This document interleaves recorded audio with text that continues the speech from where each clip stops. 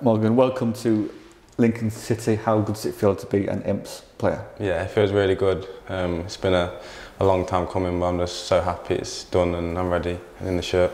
You obviously nearly joined us in August. How have you settled in now? You've finally got down here to Lincolnshire. Yeah, the players and the manager and the coaching staff have been really welcoming. Feels like I've been here a long time. I've only been here a couple of days. Obviously what happened previously in the last transfer when it was unfortunate, but I just thought in my head I've got 4 months to get myself ready for this moment, and now it's happened. I'm ready to be here and can't wait to get started. How's the first couple of days of training up at the EPC been for you? Yeah, like I said, the manager and the coaching staff and players have been really welcoming, and the training's been good, and like I said, I can't wait to get started.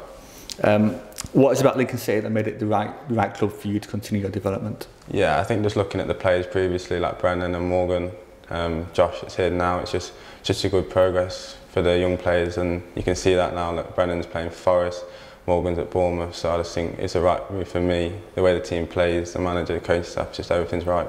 You mentioned Josh there, you know him from England duties. What has he told you about this football club?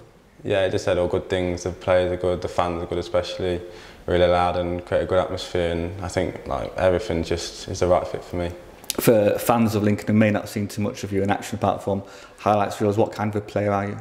I just want to be creative, score goals, create chances, and just be exciting to watch, and people want to come see football to be entertained. I'm hoping I can give that to them. What's your aims for this season and this loan spell? Obviously Lincoln don't deserve to be where they be. They should be a lot higher, and I think my aim for that is always to score goals, help the team and get Lincoln to where they should be. You've been there in training for a couple of days. We've got a coach who's really renowned for developing players. What have you seen from that? How have you found those first couple of days of training? Yeah, you can just see the presence he has in training, the players listen, and the messages are clear. So I think when obviously he's been on not the best run recently, but when you get the goals coming and the points coming, I think people realise how good the football is.